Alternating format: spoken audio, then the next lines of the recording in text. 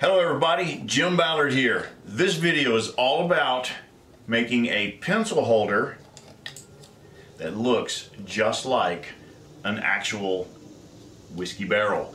Let's get started. I've already turned and prepared a small billet of oak with the tenon, and I'm gonna put it in a lathe.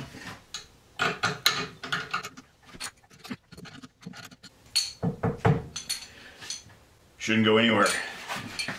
First thing I need to do is I need to finish rounding the piece to 3.5 inches. Not too far away. Let's bring up the tailstock. Oh, that's better.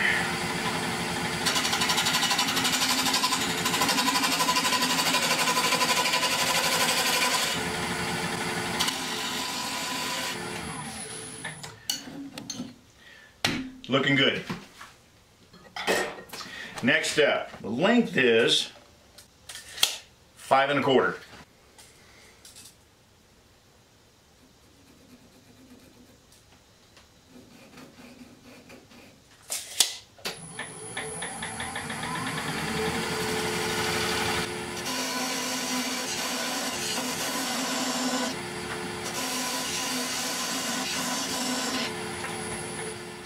Now that we have our overall thickness of the middle, we have the length cut. Need to mark the center. 1/2 of 5 1/4. That's 2 1/2 plus 1/8. 2 5/8. Check it from the other end. Boom. Let's get that marked. There's your center. Top and bottom of the barrel, 2 3/4. I need to mark here, and I need to mark over here on this end. So I'm going to get those marked and get that out of the way. Now that I have both marked, the ends and the center, it's time to cut the curve of the barrel. It's basically just a portion of a sphere by connecting those points, but don't lose the center line.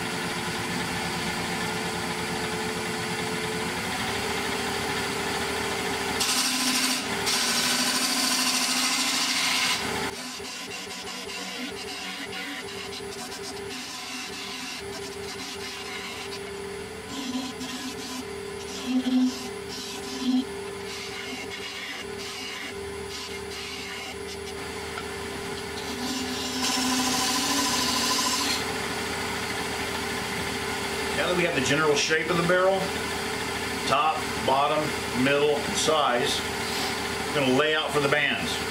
And the bands are 1/4 inch with a 1/4 inch space, 1/4 inch band, and then there is a 9/16 space between the last band, first to last band, and well, between the second and third band, and then another 1/4 inch for that band. That should take care of that. From the other end, just repeat that process. 1/4, 1/4, 1/4, 9/16, and then 1/4 inch band.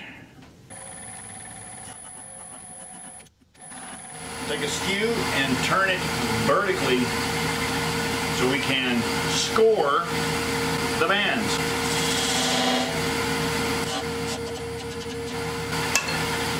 I'm scoring these about 1/16 of an inch deep. Next step, we're going to sand with 150.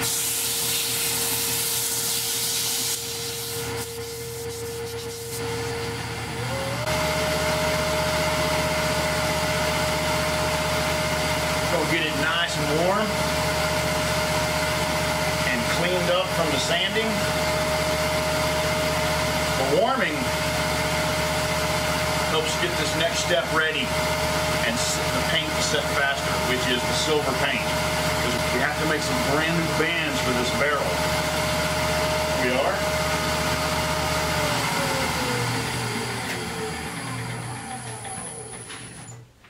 we're just going to use some silver. Like I do with my whiskey barrel bottle stoppers. You'll have to check those videos out as well. I got a full 10 episode breakdown on each one of the steps to come up with how I get this older look. Okay. Get her coated.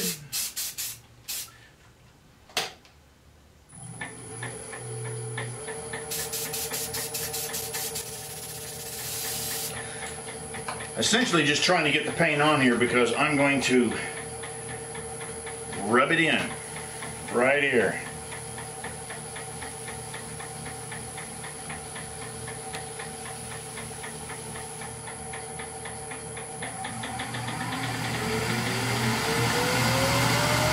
This step dries it really fast.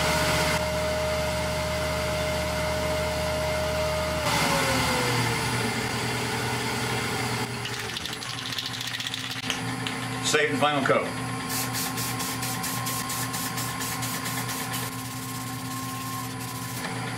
Now this needs to dry.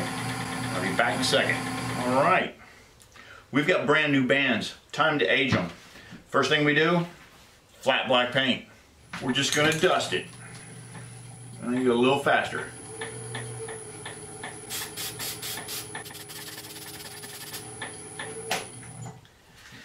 Just starts to bring and dull it down a little bit. Now let's just put some real black on it.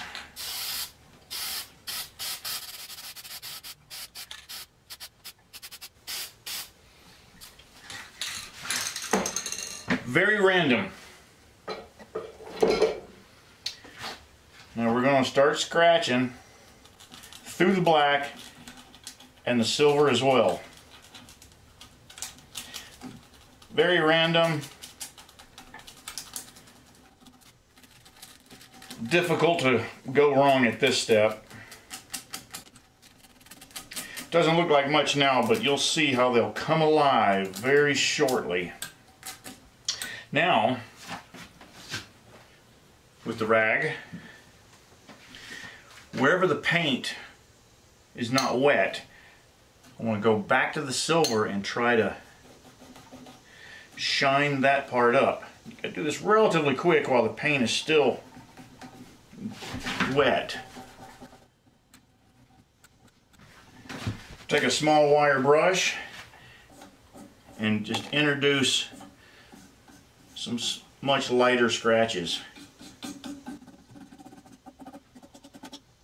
Best to treat the entire area as if the entire barrel was metal. Rather than working one band at a time, just scratch across the entire surface.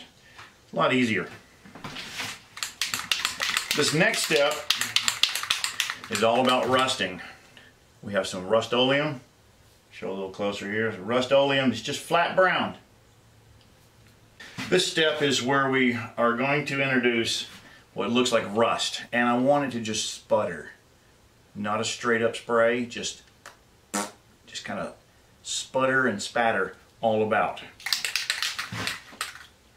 And here we go.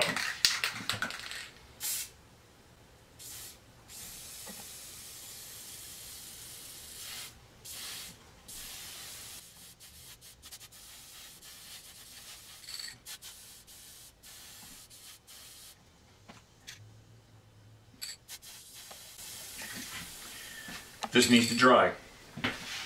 Let's see what she looks like.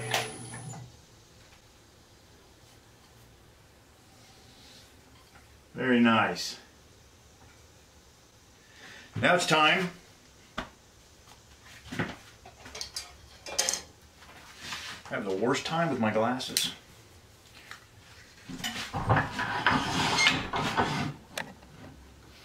Now it's time to leave the bands behind.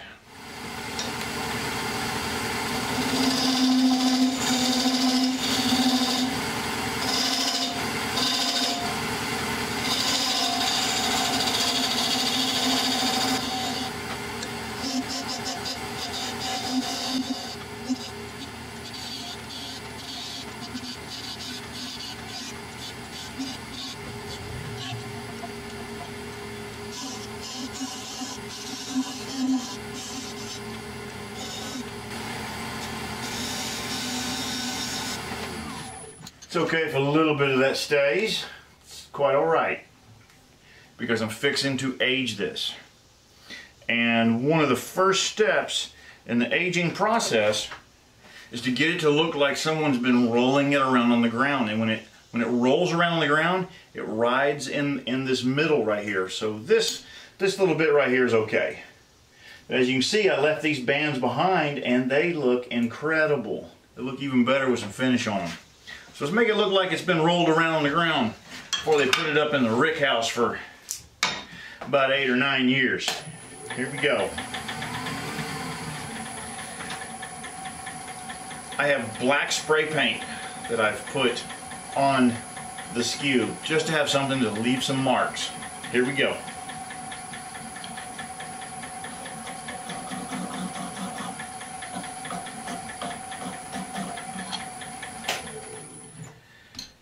There you go. Next step is staining. To get more information about all these particular steps, please check out my other videos on my 10-part barrel making video series. Each one of these little steps, I go into a little bit more detail. Let's put some stain on it.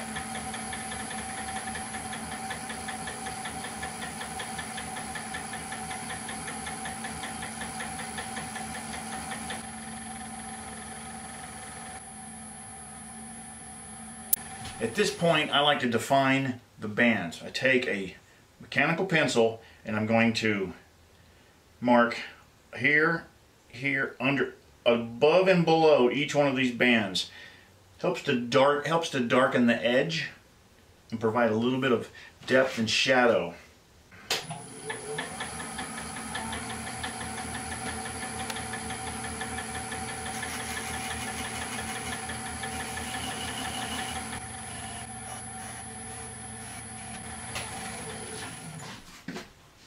That truly defines the bands. Now we need to get our placement for the bung. That's anybody's choice, but I always like it to be within the circled areas of grain. And I'm just drilling could be a 3/16 or even a quarter. In this case, I'm just going 3/16.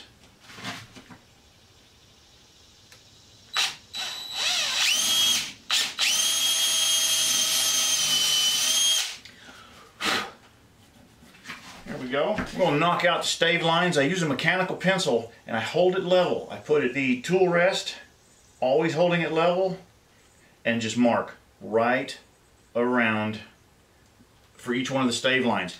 There's about 25, 26 stave lines. I'll knock that out real quick. And again, you should check out my video series on how I made the whiskey barrel bottle stoppers. Goes into great detail each one of these steps. Breaks it down for you.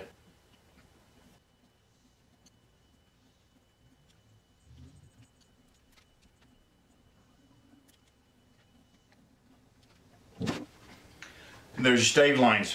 Okay. Now we need to define dark areas where barrels that are stored above it that might be leaking, and this barrel itself might be leaking from the bottom. So that's just some darker walnut stain and a Q-tip.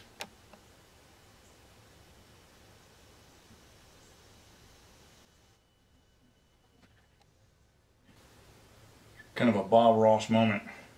Some happy little drips. Okay, now this next part is very interesting.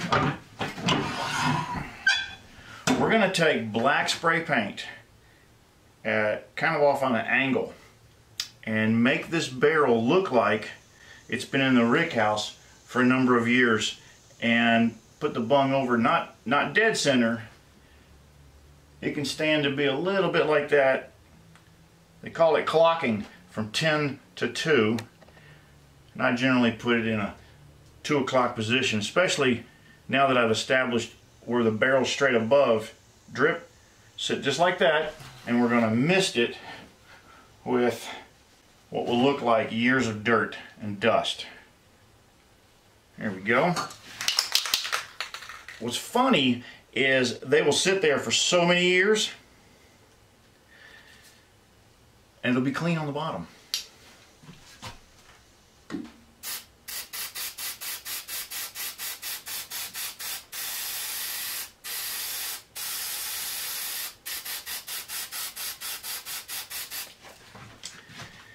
Okay, now as you can see, relatively clean on the bottom and dirty there. This is where we can just put a few extra scratches in distress. And with the paint wet back in the front, if you'll hit these bands one more time, you'll be able to showcase the bands just a little bit more.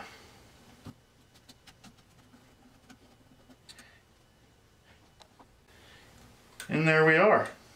Now that that is complete, and I'm not putting a bung in this because I think it's interesting. The top's going to be open, so just leave the bung out.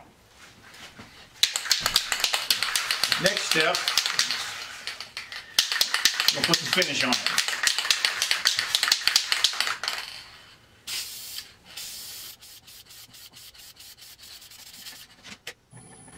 It's going to take 2 coats. First coat needs to dry. Let's put the second coat on.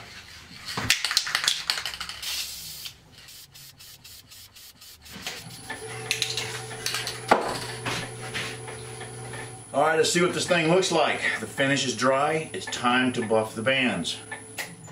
Take a quick look. I'm going to buff only the bands and try to stay off the wood. Gives a little more contrast with the differences in what appears to be metal versus wood.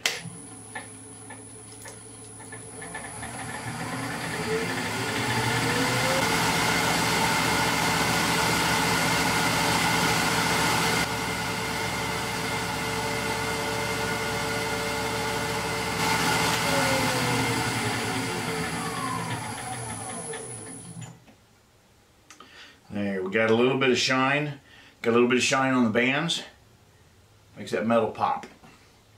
Alright, now that we've got the barrel in this shape, we need to define the lid.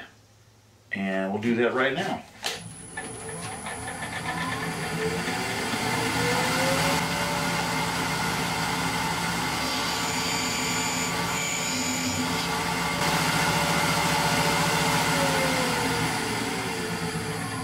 Take and we're going to reset and begin to hollow this barrel out. Now that we're all set up, I'm going to take a Forstner and bore out the bulk of the interior of this and then set up with a little hollowing jig. So here we go.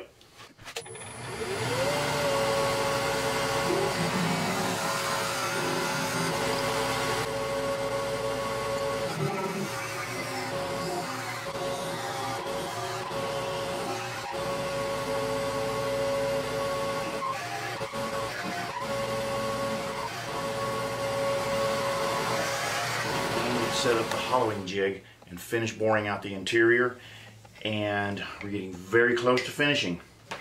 Now that we've got the hollower set up, let's go inside and thin these walls to match the shape of the outside.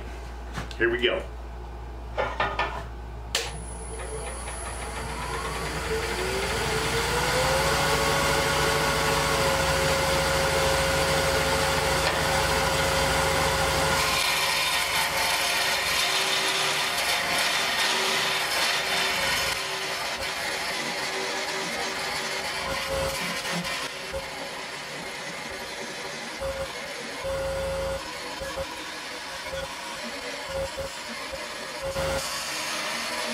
Got to keep this thing blown out.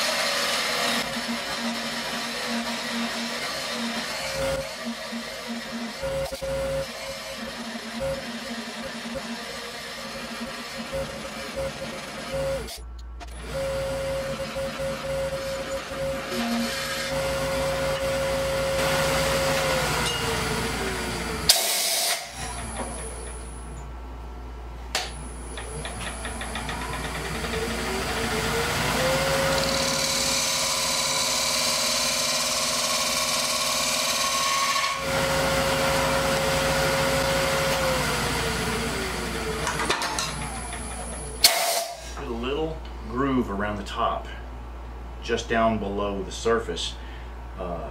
It's the dado that the coopers put in for the lid. Now we're going to char the inside, but we're going to do it with black paint. Alright, now that we've got the interior hollowed out, I've got a groove cut right in here for the barrel lid. It's time to get the inside to look like it's been charred. We're going to do that with black paint. Flat black paint.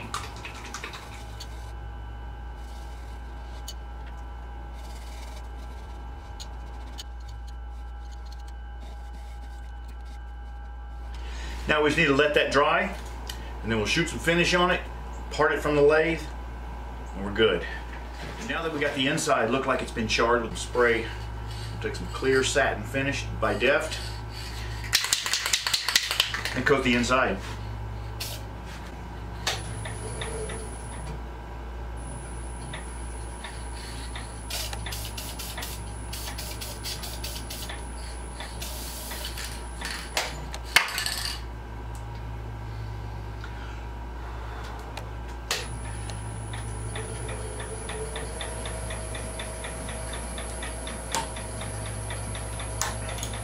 And that should be just fine. Once this dries, I'm going to part it from the lathe. This is the final step. Everything on the interior is finished. I'll take and part it off from the tenon and finish the bottom.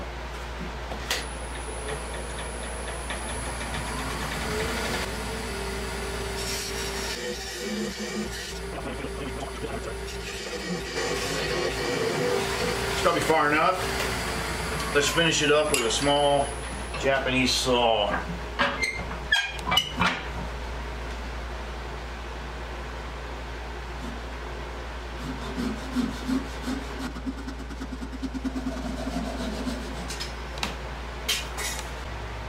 Now all we have to do is work on this little nub right here. We're going to do that with a small sander.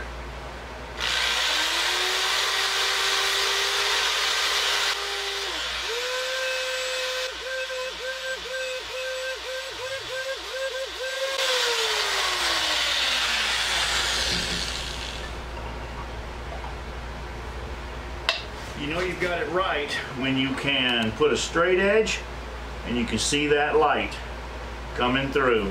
It's only going to ride on that outer perimeter. Now all we need to do is just turn her black.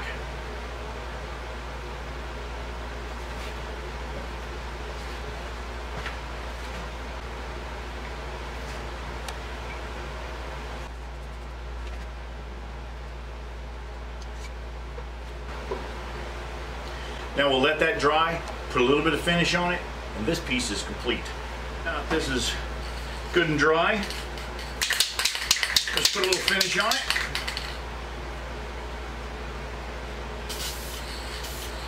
All right. There it is. Whiskey barrel pencil holder or bar accessories, whatever you would want to use it for. It would make a great conversation piece. And that's all for this video. Till next time, I'm Jim Ballard. See ya.